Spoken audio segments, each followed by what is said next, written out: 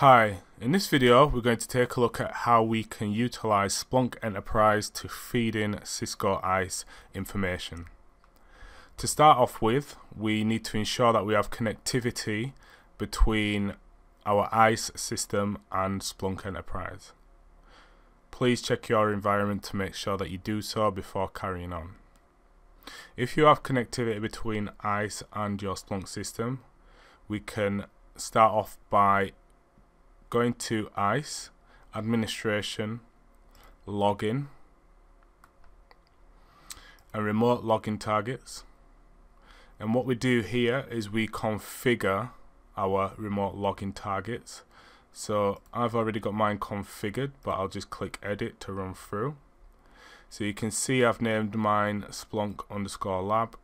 Target type is UDP Syslog, so it's using 514, and that's my IP address of my Splunk host. You can change your facility code as you wish or leave it how it is. Once you've configured your target, go to Login Categories and select the items in which you want to send Syslog for. So for instance, if we double click the radio button, AAA audit, and then edit, we get our option then to select our target. So as you can see, my targets are already specified and selected. Once you've specified your Syslog target, click Save. Head over to Splunk and log into Splunk, and you'll be presented with a dashboard like this. For this demonstration, I am using Splunk Enterprise, the free edition. Once logged in, click Find More Apps, and then in the Find Apps by keyword, type ISE and press Enter. You should be presented with two options. We need to install the first option. As you can see, mine is already installed, so it's just prompting me to open the actual app. Go ahead and install Splunk for Cisco Identity Services if you've not already got it installed, and then return back to the dashboard. You should then on the left hand side be able to see underneath your apps another tab called Cisco ISE. So now we need to actually configure Splunk to feed in our Cisco ISE information. So we need to head over to Settings, Data Inputs,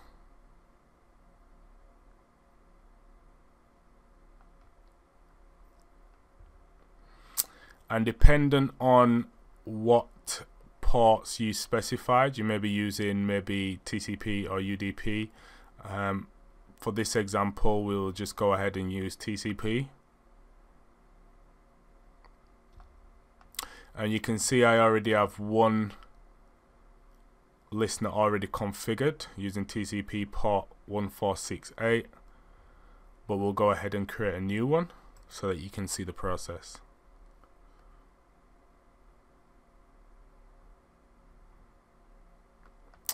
So underneath the port, you need to specify the port in which it should listen for. This is also specified if we click back on ISE, and underneath the remote login target that you've just configured, you should be able to see the port that you've specified. And then back over to Splunk, so enter that port, so 514. Leave the rest of the settings as they are. Click Next. So for source type, we need to filter down for ISE, and then we need to select the first option, which is Cisco ISE. In terms of app context, we want to select the Cisco ISE for Splunk, and then our method, we're going to be using IP. Leave the index as default. Click Review. Review your settings, and if you're happy with them, click Submit. Now you can start searching on that port. Now because I've just input an example there, this will not fulfill my search, so we won't get any results. However, if I click on the app for Cisco ISE, once you have information feeding into Splunk, you should be presented with the following. Just give it a minute to load up. You can filter on the left hand side based on what time frame you want to see in terms of information. For the last 60 minutes I have no results, but if I change this to today and submit, we should be able to get some information to show you briefly what it looks like once you have ISE feeding in information. And there you have it. So we've got bits of information here: authentication summary in terms of succeed and failed, DACL succeed, and we also have a list of we also have a few other tabs across here, so we could go to authentication pass summary. We've got device summary, posture, profiler, and a lot more. But just to see information, again, if I just change this to today on past authentications, we can see that we've got past authentications by location. I only have one location. And then if we click on that, we can drill down further into the information, and you can see that the search here gives us a lot more information. Now with this information, you can see a lot more in terms of for an audit trail. So you can see that the host, you can see the port in which it's listening for, and you can see the source type, which is what we configured already.